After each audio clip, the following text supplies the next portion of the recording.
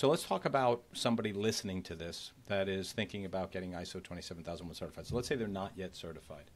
And they began the process and they started with ISO 27001 2013. Are they hosed?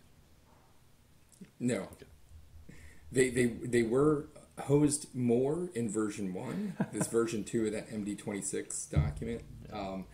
They've got a little bit more leeway. Before, the requirement was that by October 31st, we can't issue any new certs against 2013. Of this year. Right? Yeah.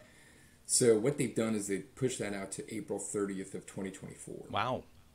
Yeah. Yeah, I'd always heard that October 31st was that deadline. So that's actually interesting.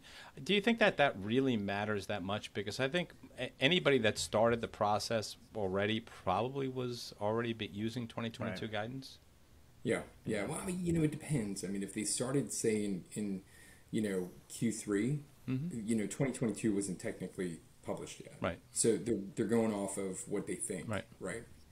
But at the same time, and you probably know, and we've had conversations with, those starting that initial path, the recommendation is that even if you started with 2013, transition right now before your certification audit, so that you don't have to go through that transition audit after you get certified.